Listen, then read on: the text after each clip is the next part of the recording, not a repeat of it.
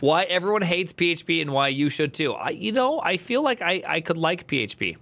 Let's just say it like that. PHP is terrible. Between all of the programming languages that have ever existed, few of them are as hated as PHP is. This programming language is hated by the coding community while still having a loyal user base. But why is PHP hated by the community? And is it actually as hated as the internet makes it look like? You'll find out in this video, where I'll also bring my PHP programmer friend who will tell us his opinion on the language and how Okay, real talk, I think PHP is better than JavaScript.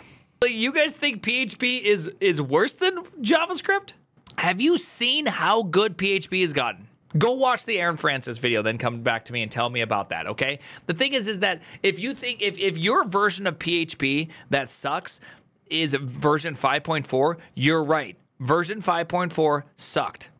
But PHP today is not PHP from 10 years ago, okay? It is very, very, very, very different.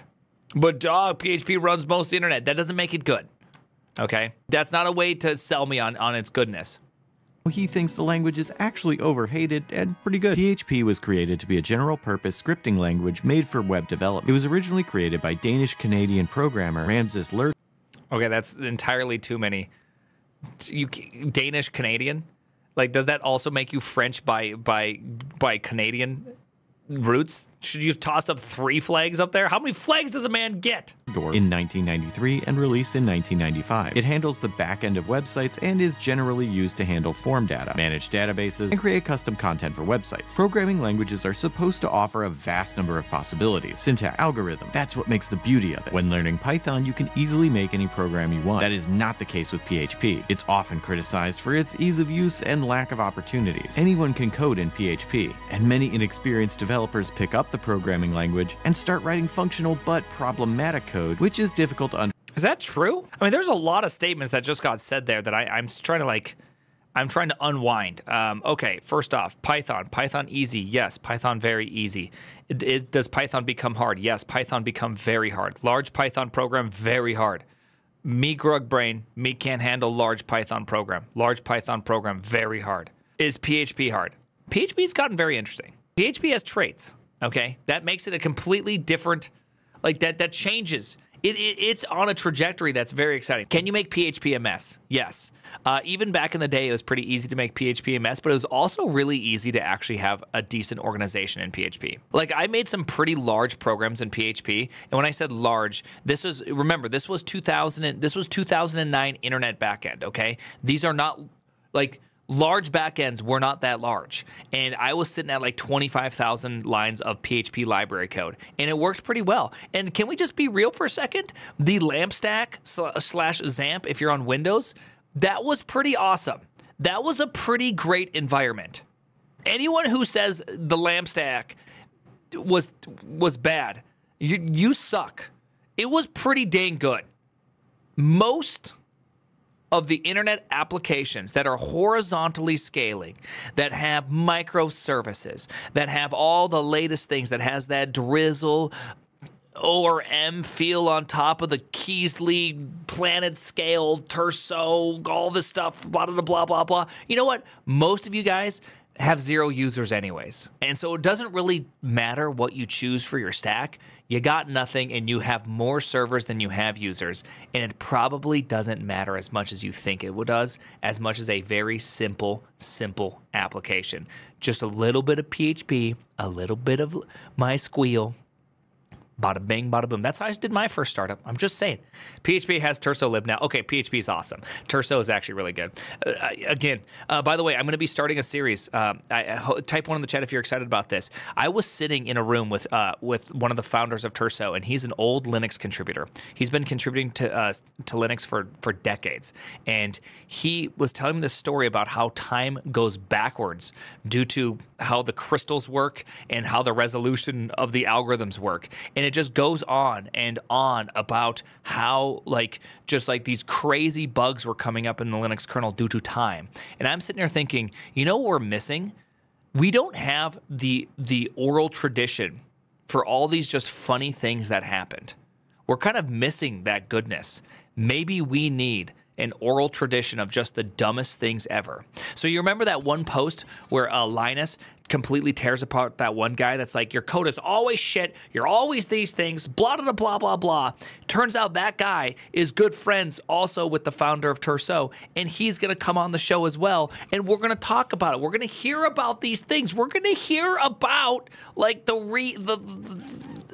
good stuff. We're going to hear about, like, the things that there is no story around. No one knows it except for the people that lived through it, and that's that. Anyways, sorry. Very excited about it. So, one, if you like that idea, I think I like the idea personally. The lore. I just want the lore. I just want lore. PHP is good. PHP is good. DHH coming. I would like DHH to come on here. I think it could be. I think it could be some of the best tech content of all time. It's just deep lore that just you can't get. The only problem I see with the deep lore is I feel like the deep lore is only best talked about at 9 p.m. at night after 2 Brazilian mojitos. Okay, I forget what the Brazilian mojitos are called, but you know, I feel like there's just this time, you know, like there's a certain mentality you have to have. Understand and really messy, without forgetting the lack of security in the web apps that result from that. I mean, PHP is a programming language like any other. You can make anything you want with it, but the difference is how you can solve problems in those languages. Wait, what? Didn't you just say that you can't solve every problem? PHP was originally designed with a focus on web development, and its primary use case is evident in its architecture. While it is possible to create command line programs in PHP, it wasn't the language. Really? You can fully just create command line programs these days? Does that mean we get an EXE, you sweaty nerds, or do we still get code? Do we get code, or do we get EXEs? Which ones do we get? Yeah, the campfire code stories. Yeah, this is what I want. It's something that I've been really thinking about. You get code? See, I just want the EXEs, you smelly nerds. A zip? You want to give me a zip? Dude, there's nothing that triggers normies more than a tar. Okay, if you tar BZ those sons of bitches, oh man, you just crossed a line that you can't come back from.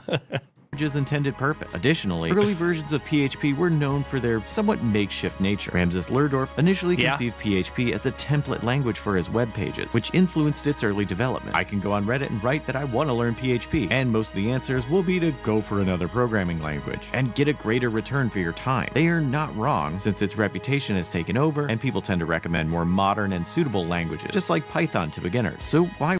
But like, that's the thing. You know, they're saying that. But again, PHP has some of the most modern language features these days. New PHP is more modern than JavaScript. So what's that all about? Why waste your time learning that language? Well, to see that, let's analyze a snippet of PHP code together. We're first going to start by installing the language, and here's a sample code that will run. This is a simple login page made with PHP, and as you can see, the code is hard to read. This could maybe come from me. Well, I mean, you just sped it up super, super fast. It's really not that hard to read. It's just a template. You're just looking at a template.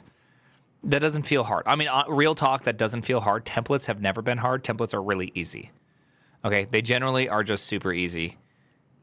You know, when you give me a 400-line function that's React with hooks and a bunch of use effects and all that shit in there and a bunch of components that it calls out, I find that to be pretty hard to go through. Like, real talk, I find that to be really difficult to go through a bunch of stuff. Have you not worked in professional environments? You go into, see, the thing is React and some of these modern ways of doing front ends are really nice until you go into a program that's been programmed for the last 3 years, and all of a sudden it's not nice anymore. All the niceness has died because that one product manager really wanted that one feature, and then it completely destroys your life, okay? And it makes you emotionally painful, and then people have to naturally take shortcuts, and those shortcuts end with just abominations that exist, okay? They just exist, and it's okay. It happens. I'm not upset about the abomination, okay? But to just simply say that that previous thing was bad and nothing else was bad, who hurt you? I've been working in the industry for like 20 years, okay? That's who hurt me. The world, real products, actual million-line code bases, okay? They hurt you because that's how it works, okay? This is just what happens if you've never taken a shortcut on top of someone else's shortcut on top of someone else's shortcut on top of some system level bug to cover it up. You have never done professional programming, okay? All you've done is greenfield weak sauce programs. You need to be at the place where your comments are JIRA tickets, and your JIRA tickets have a history of changes referring to other JIRA tickets for every shitty decision you've made for the last 4 years running, okay? That's real enterprise programming. Bro, I created Lola, bro, okay? Absolutely upsetting you guys. Me not knowing the language enough, but the language is well known for its lack of strict structure and conventions, which results in inconsistent. I do feel like this was a super unfair comparison, and I assume that this unfair comparison was made such that he's going to come back with his friend, and his friend is going to say something that like kind of changes your mind, because that was just like, look at the templating. It's bad programming. It's like, yeah, but that's just the templating part. There's still like this whole other aspect to life.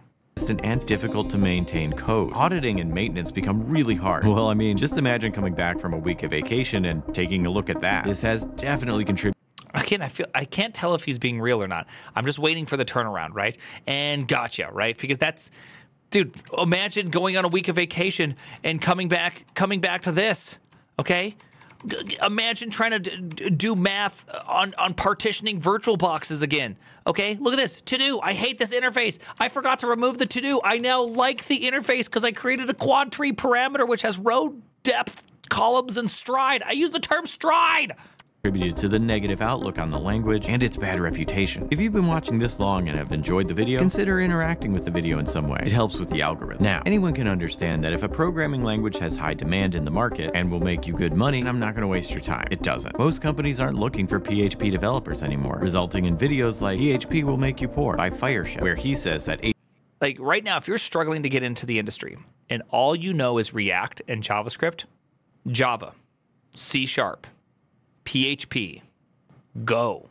Like there's like a lot of ways to start getting it. No, I wouldn't say Rust, because Rust only has like 4 jobs and they're all in cryptocurrency.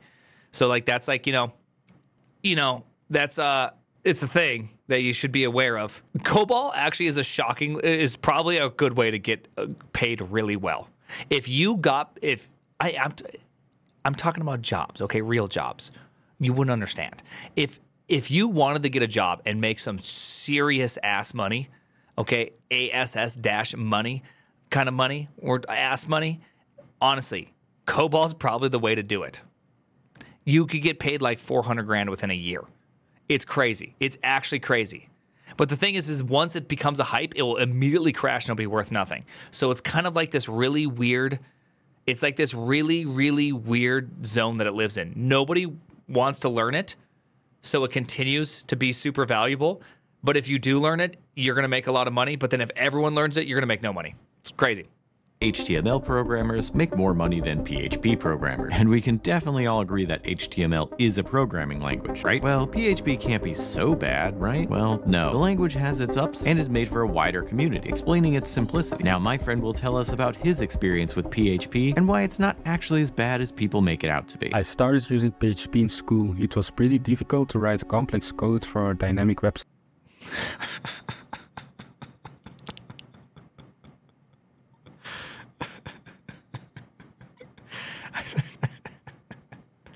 I'm laughing because I just figured whoever was going to be coming on was going to be someone that was like maybe really well known in the PHP world. This is just a dude writing PHP.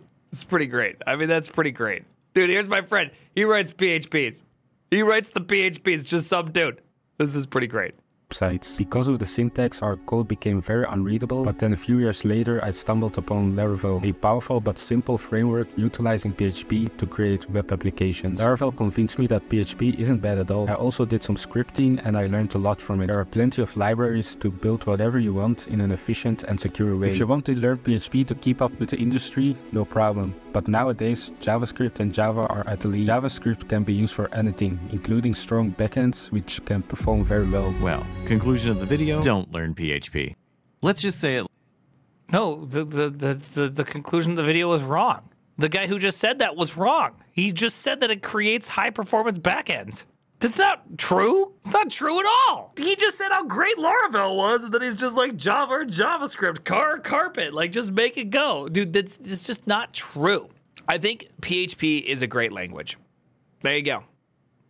Am I going to use PHP anytime soon? Probably not. Do I like PHP? Yeah, I actually do kind of like PHP. If I decided to go LARPing today and just write some code that's unusual, I'd probably go write in PHP because it'd be fun. You know what? It would be fun. I just don't agree with this take in the video. I just don't believe it. I think that you need a little bit more substance in this because PHP, you can't show templates and then be like, look how bad it is. Because like if I grab any Go template and show it to you, or any template, or just a bunch of JSX with use effects and scroll really fast, you're going to be like, what the hell am I even looking at? There's so much. Of course it won't work, right?